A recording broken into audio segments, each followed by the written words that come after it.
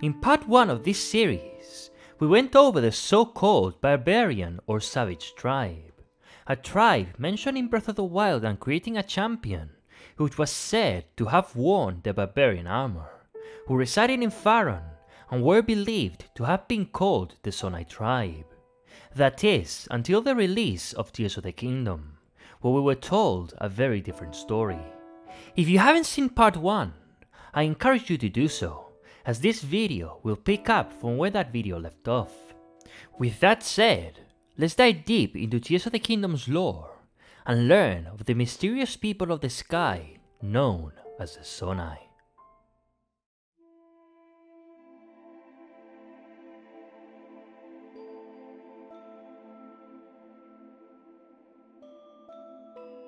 The history of the Zonai people dates back to before the establishment of the Kingdom of Hyrule by King Rauru and Queen Sonia, in a time beyond memory or known written records, but few details have survived the flow of time. The Zonai are said to have lived long ago, in the time of earliest legend. They possessed godlike powers and had a prosperous civilization in the sky, atop islands that floated high above the clouds. But this was not always the case. Before they raised their civilization to the sky, the Zonai once lived on the surface of the world, and even below it, raising their civilization to the sky with the use of their advanced technology. The Zonai resembled humanoid goats, although it would be more accurate to describe them as humanoid dragons, given their design is directly influenced by those of the servant dragons who protect the sacred springs since ancient times, whose design, according to enemy artist Satomi Usui, were made to have a mammalian face and body, like a dog or a goat, and their arms containing elements of both birds and human hands. The Zonai had white hair, tinted with colors on their underside unique per each Zonai, akin to those of the elemental dragons, with Rauru having a yellow coloration to signify his power of light, and Mineru a bluish hue to depict her spirit power. Just like Dinral had an orange tint to depict fire, Naydra had a light blue tint to depict ice, and Farosh a greenish yellow to depict lightning. But their most important characteristic was the third eye on their forehead, which remained closed at all times except when they were using great power or were overcome with great emotion such as rage. In religions such as Hinduism and Buddhism, the third eye is said to be a mystical invisible third eye, usually depicted as located on the forehead, which provided perception beyond ordinary sight and representing the enlightenment one achieves through meditation. The Sheikah, while not having a third eye themselves, painted their Sheikah eye crest on their forehead as a symbolic third eye, which symbolized the Sheikah seeking the truth. It is said that long ago, the Zonai descended from the sky carrying secret stones gifted to them by the gods, powerful artifacts that would amplify the powers of the wielder. Ritual legend spoke of an event in a long-distant past that detailed the creation of the legendary Stormwind Ark, which would also come to be known as the Wind Temple. They spoke of how a Zonai god fell from the sky, stealing the winds of Hebra. Wanting to aid this god to reach the heavens, the Rito took turns in attempting to carry the deity with the proud wings, but they were unable to. After gathering materials under the guidance of the god, the Zonai created many boats that floated them to the islands high above the clouds, and they rejoiced in song before reluctantly returning to the land below. In gratitude for their help, the Zonai god gifted the Rito the Stormwind Ark, a gigantic ship that floated high above Hebra Peak, and the Rito were blessed with winds ever since. The Zonai also helped the Gorons with the construction of the great city of Gorondia, the Sora with the ancient waterworks as well as the wellspring, and the Gerudo in building the Lightning Temple, as evidenced by their architecture and technology within these locations. Eons after the Zonai tribe's descent to the surface world, the Zonai were said to have perished, although no mention of how and why has been given. The last remaining members of the Zonai civilization were two siblings, a man named Rauru, and his oldest sister named Minoru. Using the knowledge of the Zonai, Rauru became a great leader. He met a highland priestess named Sonia, and soon they were joined in holy matrimony. Rauru gifted Sonia one of the secret stones, and together they sought to establish the Kingdom of Hyrule. Since the founding of the Kingdom of Hyrule, monsters had frequently appeared in various locations across the land. As they threatened the people's livelihoods, the worried king and queen personally went on a pilgrimage to various places to eradicate the evil. Using the power of light and time, they suppressed the evil once again by building small shrines to act as cornerstones for the seal, which came to be called Shrines of Light, or as they are known in Japanese, Shrines of Exorcism. Every shrine on the surface had a light root on the same XY coordinate in the depths, with its name spelled backwards. Given this connection, the Shrines of Light were likely the source of light of the light roots, which may indicate that the light roots may have been created alongside the Shrines of Light. When Princess Zelda arrived in the past from a long-distant future, Minoru borrowed her Purapad in order to incorporate the travel functionality to the Shrines of Light, and by the looks of it, also to the light roots, bringing into question their nature. The Temple of Time was another great monument built during this time, located in the Garden of Time, atop the Great Plateau, beside Rauru and Sonia's Hyrule Castle. The temple was used in the distant past for many rites and ceremonies of the kingdom. The Garden of Time was said to have been very quiet, with the only sound to be heard being the time bell ringing in the mornings and evenings, where it was as if the whole place changed at its chime, especially at night, when the sounds signaled the emergence of fireflies. The Zonai people were an ancient tribe that wielded powerful magic, visually glowing with a greenish hue. Using these strange, innate powers, the Zonai developed magical abilities that allowed them to interact with the world in a multitude of ways. First, there was the Ultra Hand ability, which allowed the user to grab and move objects, rotate them, and stick to other objects. Then, there was the Fuse ability, which allowed the user to attach something to an equipped weapon or shield to enhance it, as well as undoing the fusion at the expense of destroying the fused item. They also developed Ascend, which allowed the user to move upwards through solid material and emerge on top of it, very handy when getting lost in labyrinthic caverns. And finally, there was Auto Build, which allowed the user to instantly recreate their Ultra Hand projects, using nearby items and Zonite, as well as recording previous creations. This ability was placed within a now abandoned Great Central Mine in the depths by a Zonai long ago, and a stone monument was created to reveal its location. It is unclear if that Zonai was Rauru, or someone before his time, but given 3 of the previously mentioned powers were later found within the Shrines of Light created by Rauru and Sonia, it is possible that Rauru hid Auto Build underground as well.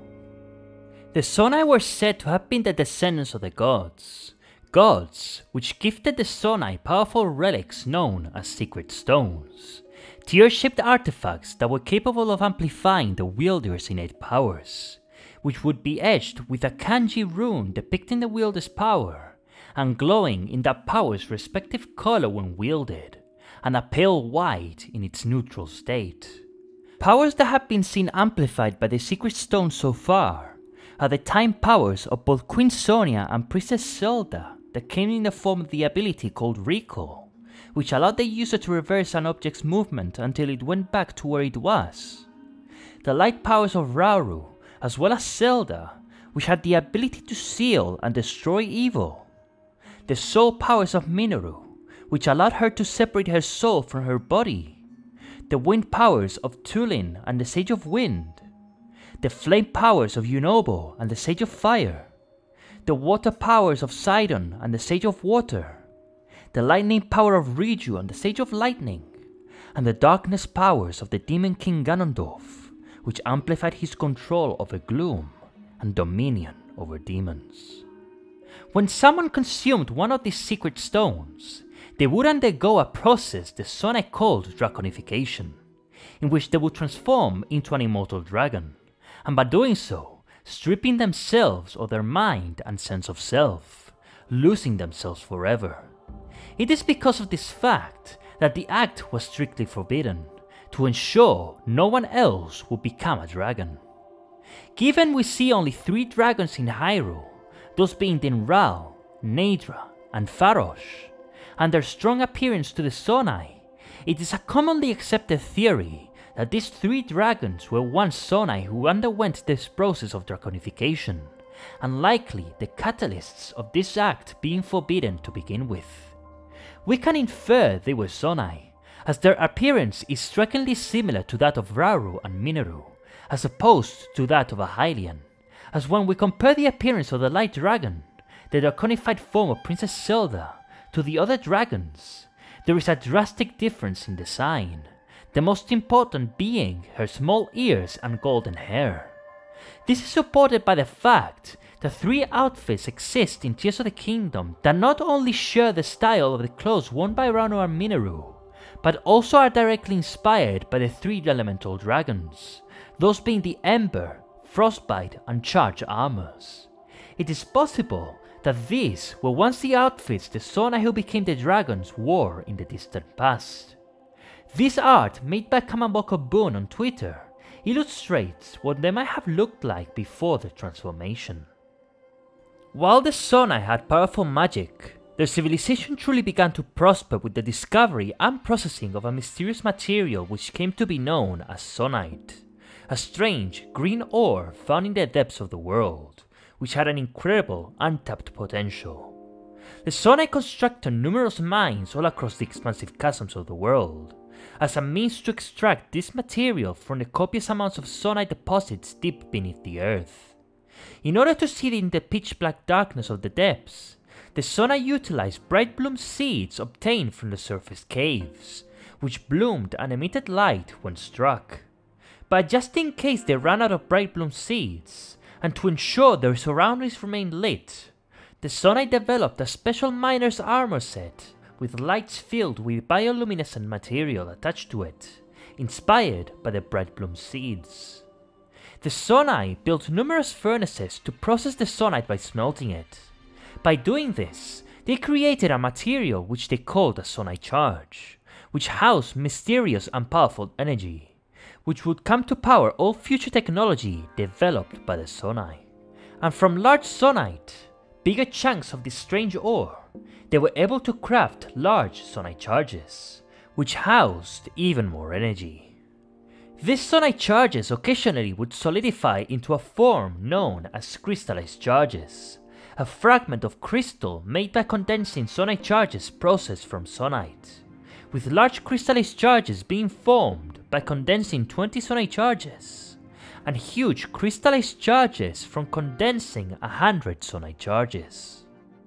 But the pinnacle of their technology was without a doubt the Zonai devices, pieces of technology that the Zonai used to build an advanced civilization that flourished for many years. During the time of the Zonai, there were many monsters that threatened their peaceful lives. To counter the threat, they developed Zonai devices effective to be used in combat. These were the Beam Emitter, the Cannon, the Flame Emitter, the Frost Emitter, the Shock Emitter, and the Time Bomb. To defend themselves and as security measures, the Zonai devised a homing card that automatically headed for monsters. They also created a construct head that always faced whatever it deemed an enemy, allowing the Zonai to attach any of the aforementioned combat Zonai devices to it for homing attacks. To be able to traverse the terrain quickly, the Zonai developed small wheels, but these were best suited for flat surfaces and able to handle hills or bumps very well. To remedy this, they developed big wheels that excelled at tearing through environments that challenged the smaller wheels, even able to handle shallow water. In order to transport objects over flat surfaces, the Zonai created carts, which needed force to get them moving. They also developed sleds, which was probably used to convey things over grass and sand in ancient times. The Zonai also built fans, which produced wind with its internal propeller. This allowed them to transport objects, as well as attach them to rafts to cross large bodies of water with a generated thrust, and later to flying machines when they ventured into the skies. As the Zonai reached for the skies, they developed balloons that would rise when filled with hot air, and wings that harnessed lift to ride the wind. The Zonai also developed small and big batteries that held concentrated Zonai charge energy within them to provide temporary power for other Zonai devices. The hoverstones were probably one of the most revolutionary devices the Zonai developed, capable of defying gravity and hanging in place. It was this very technology that allowed the Zonai to create islands that floated in the sky. The hydrant was another of the revolutionary inventions of the Zonai, capable of gushing water when being struck. When the Zonai moved to live in the sky islands they had created saw water shortages, but became lush and fertile thanks to this ingenious technology. To be able to illuminate dark areas such as caves or the depths, or even roads in the dark of night, lights were devised, inspired by the bright bloom seeds that grew in caves. The Zonai also created mirrors, which were able to focus and reflect light, which could provide powerful long-distance illumination that could even ward off some monsters such as the Gibdos. This device also allowed the Zonai to create mechanisms that activated by redirecting light. In order to cook food almost any time and anywhere, portable pots were crafted to be able to cook one recipe before being destroyed. Rockets were also created, a device which produced a powerful thrust. These were particularly useful not only to reach high elevations by attaching them to floating platforms or their shields, but also as missiles when attached to arrows. As another means to reach high elevations, the Zonai devised springs, which contracted and expanded with great power to bounce objects and people away from them. Another useful device was the stabilizer, which stood upright when activated, which allowed the Zonai to use them to secure footholds in unstable places, such as the Sky Islands. Then there was the stake, a device that could be fixed in place in any surface, regardless of orientation. The Zonai used these devices as footholds and building foundations because of their immovability when planted. And finally, there was the steering stick, which activated all connected Zonai devices at once and allowed the Zonai to control direction when attached to a conveyance, be it on land, water, or the sky. To power these devices, the Zonai crafted energy cells, artifacts designed to be worn on a belt which served as batteries for the Zonai devices. To increase the maximum energy that can be stored in the energy cells, the Zonai created energy wells by refining crystallized charges at a crystal refinery, with each energy well requiring 100 crystallized charges. Energy cells could store 8 sets of 3 energy wells, making a total of 24, but this limit could be doubled, turning the energy wells a blue coloration, equaling to 16 battery uses in total. As Zonai devices were produced in large quantities, and they could be used anywhere, the Zonai devised a way for these devices to be carried anywhere, by storing them within Zonai capsules, which could not be stored again once opened. In order to easily obtain the desired Zonai capsules, the Zonai created Zonai dispensers which they scattered all across the land, which would grant a number of capsules in exchange for Zonai charges or construct horns. In order to easily remember inventions made of Zonai devices and building materials, the Zonai created schema stones, which could be used with auto-build to recreate the inventions. The Zonai also used the Zonite to develop a plethora of equipment to aid in their struggles against monsters, with a strong and mighty variety, each more durable and powerful than the last. When it came to weapons, the Zonai developed an energy blade using Zonite. By extending the length of the blade, as well as the blade itself, they created variations in the forms of longswords as well as spears. When Zonai devices were fused to these Zonite weapons, this would resonate to increase their attack power. Much like the bladed weapons, the Zonai also crafted shields, which extended an energy aura of the same type as the blades. The Zonai also developed powerful bows made of Zonite that drew power from the Zonai's energy cells, allowing for arrows to fly much further depending on how long a shot was charged. However, unlike the shields and weapons, there does not seem to be strong and mighty Zonite bows, at least not any that have been discovered. And then there was the Zonite armor, imbued with Zonai magic during its production, which granted its wearer improved energy efficiency when using Zonai devices. In order to tend to their habitats and defend the Zonai from monster threats, the Zonai created mechanical creatures they dubbed constructs, or golems as they are known in Japanese. These automations were powered by Zonai charges, and their inorganic bodies were made of segmented Zonai stonework held together by green magic. The Zonai constructs were devised to be able to act in their own accord, having advanced artificial intelligence, and each given tasks by the Zonai, with some becoming so skilled in their specialities that they even surpassed their creators, who began to learn from them instead. In present times, despite the Zonai having long perished, the constructs that had not fallen to decay like some seen in various Zonai-built locations still continued performing their tasks day after day, despite their efforts no longer serving any purpose. The steward constructs were the first to be built, which acted as servants to the Zonai. After that, the Zonai crafted other constructs suited to different roles. First, there was the culinary constructs, which knew numerous recipes and knowledge of cooking. Only one of them could be found in the Great Sky Island in present times.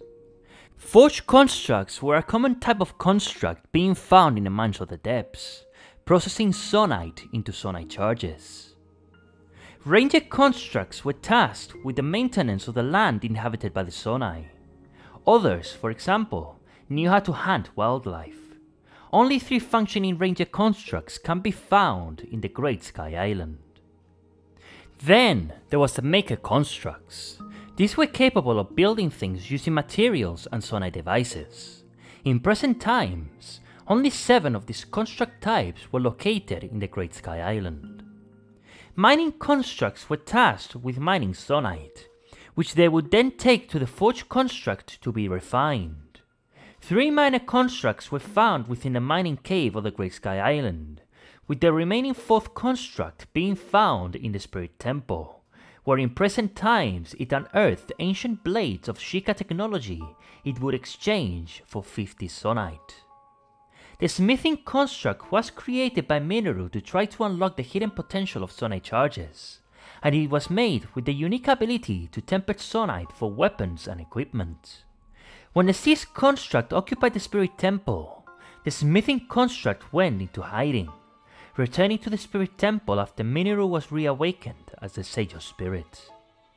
Another type was the Caretaker construct, with only one of its type existing in the world, found in the construct factory located in the depths. Its task was to confirm the receipt of the parts shipped from the depots for the construction of crafted constructs, to then have the finished products produced be shipped to Dragonhead Island. It then oversaw the task of ensuring they were correctly assembled.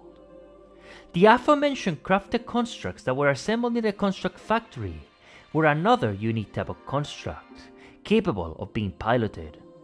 They possessed the ability to have multiple devices be attached to them on the tip of their extremities, as well as on their backs. During the time of King Rauru, his sister Minoru created one of these constructs, which the Demon King Ganondorf later stole and corrupted with his dark magic, turning it into the Seas construct. The hero, Link, with the spiritual aid of Minoru, crafted another of these constructs to house the soul of the late Sage of Spirit. The leader of the Yiga clan, Master Koga, also restored a crafted construct after obtaining large amounts of Chrysalis charges in order to offer it to the Demon King. Aside from the more peaceful constructs, there were those that were not so friendly to outsiders. The Zonai created soldier constructs with the purpose of eliminating trespassers, even if their intentions were benign. Soldier constructs have 4 variations, each more powerful than the last, each possessing a unique blade-like horn, which could be fused to any weapon. Then there was the Captain Constructs, elite soldier constructs with combat functions more sophisticated than those of the soldier constructs, capable of using the fuse ability to enhance their weapons. Each of the 4 variations of the Captain Construct had unique types of horns. Unlike the soldier constructs who used wooden bows, the Captain Constructs wielded construct bows specifically made for them by the Zonai, made of fireproof materials.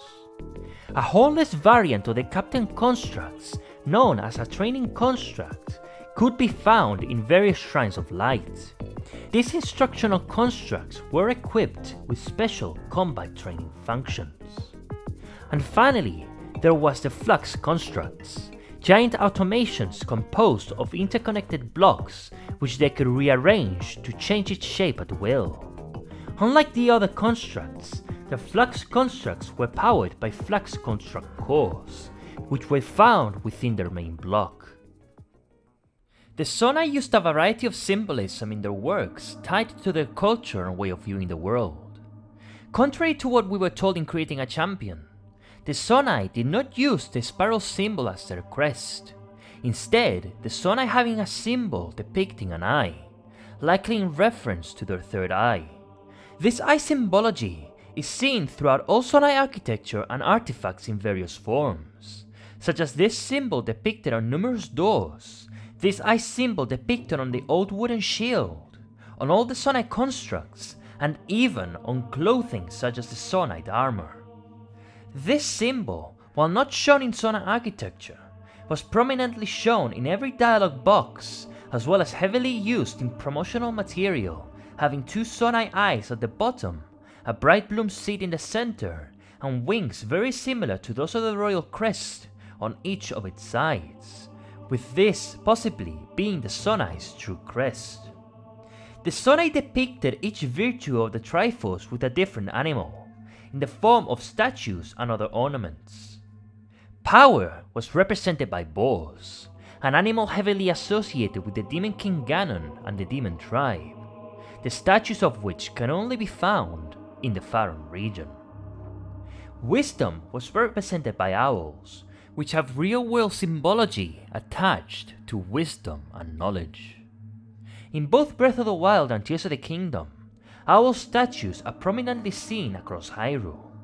In Tears of the Kingdom, owls are directly tied to Mineru, the Sage of Spirit, a wise Zonai researcher who developed Zonai technology and was even able to understand and incorporate the teleportation function of the Purapad, a creation made of Sheikah technology from the distant future, into the shrines and light routes. Statues within the Spirit Temple also depicted owls, as well as the crafted construct built by Mineru, one of which was possessed by her spirit. Even Mineru's headpiece, which she wears at all times, depicted an owl. Torches depicting owls were also found within the Typhlo ruins, leading the way towards the Sheikah shrine through the darkness, but these must have been placed there by the Sheikah as part of the shrine trial. And then there's Courage, represented by dragons, the most prominent animal in Zonai architecture. The flame, shock, and frost emitters mentioned earlier in the video were all created to resemble the Inral, Farosh, and Nadra, but there is a 4th design in the canon, which has a unique horn type, a horn that is shared with virtually every Zonai construction that has a dragon, including the logo itself. This is not any dragon that we have seen, not even the newly introduced Light Dragon, or the draconified Demon King as some sort of premonition of the 2 dragons' confrontation. This is a unique dragon type, and very possibly the water dragon mentioned in creating a champion, which was said to have been worshipped by the Zonai. The Ember, Frostbite, and Charge armors designed after the three elemental dragons, each have a depiction of a dragon on their chest as well. All of these three animals are also depicted in the Zonai waistguard, with the owl at the top, the dragon in the middle, and the boar at the bottom. Symbols of dragons are often used in pairs, with their heads facing opposite directions, seen most notably on many pillars, behind the large dragon statue of the Zonai ruins, and throughout the Sky Islands. The Zonai also appeared to worship sacred beasts identical to the divine beasts. 4 of the sages were seen wearing helmets in the shape of the tribe's respective divine beast, with their temples having depictions of these beasts within them. The Zonai bow also had depictions of each of these beasts, reminiscent of the one-hit obliterator. The Sheikah appeared to have none of this, and replicated these designs with their technology when they constructed the divine beasts, and later crafted helms similar to those worn by the sages, to be worn by the 4 warriors of each tribe which piloted the divine beasts in the legends of 10,000 years ago, recounted in the Sheikah tapestry. It is unknown what the divine beasts are actually based on, but perhaps in a time long before the Zonai, there were once 4 giant animal regional gods, similar to how Termina had its 4 giants protecting its 4 regions and respective tribes. As mentioned previously, the Zonai worshipped the Triforce by use of animal motifs, as well as a water dragon, which most of their dragon motifs are said to be shaped after. The Zonai also worshipped Goddess Hylia, having goddess statues in important locations, such as in the Temple of Time. The Zonai of the distant past held a tradition in which Zonai youth who came of age would test their courage in what was known as the dive ceremony, which took place in the Bravery, Courage, and Valor Islands. The Zonai youths would take a starting position in the island far above the main island, and leap from there, where they would have to pass through all the Zonai energy rings in a set amount of time in order to be awarded a piece of the glide set on each of the 3 islands, marking the young Zonai's adulthood. In order to start the challenge, it was customary for the Zonai to grant 1 Zonai charge as an offering to the island. When it came to their language, the Zonai developed their own script, vastly different from any other form of writing seen before, consisting of 14 unique glyphs resembling Oracle Bone script. Unlike the Sheikah script from Breath of the Wild, these Zonai runes have not, as of yet, been deciphered, with the only person capable of reading these runes being the in-game character Tauro, the leader of the Zonai research team. This script is found in almost all Zonai architecture, as well as the Zonai devices, but there also exists a cursive variant of these runes that appears prominently in green Zonai energy pads.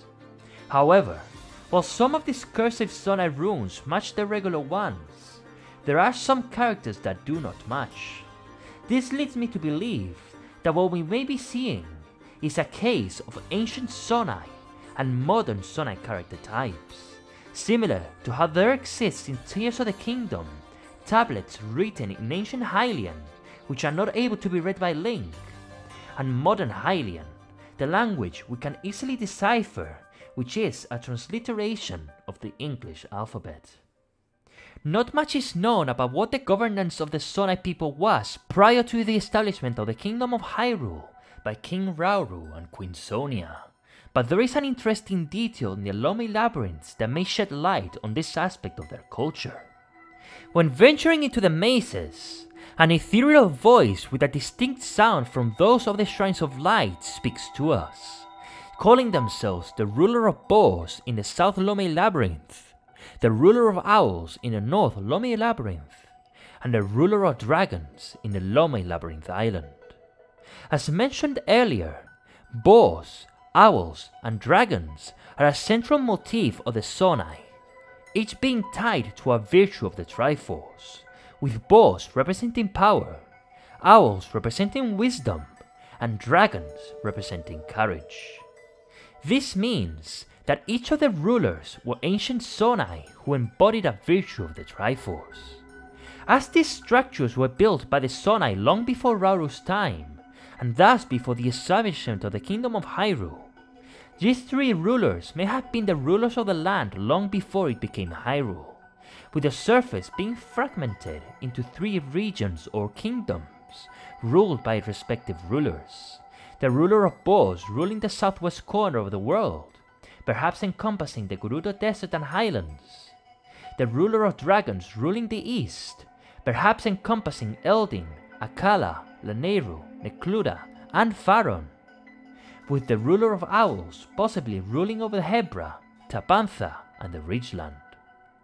The names of these labyrinths in Japanese is Romei Castle Ruins, with Romei being an anagram of Meiro, the Japanese word for labyrinth or maze, which would make these structures labyrinth castles. Could these castles, built by the three rulers, have been where they ruled from, akin to how Rauru ruled from his castle atop the Great Plateau? Perhaps these three Zonai rulers of boars, dragons, and owls may even have been Naydra, Dinral, and Farosh, who most likely underwent the process of dragonification as mentioned earlier. Three Zonai who served the goddess Hylia, each tied to a virtue of the Triforce, who became protectors of the springs of power, wisdom, and courage when becoming dragons, a sacrifice they may have been forced to make to protect the world from a catastrophe that may have plagued the world in the distant past. Thank you for watching this video. If you liked it, please leave a like, subscribe, and hit the notification bell to get notified of future uploads. Also, consider following me on Twitter and Instagram to stay in touch, and consider joining my Discord server. This has been Soldolor, and I'll see you in the next video. Bye.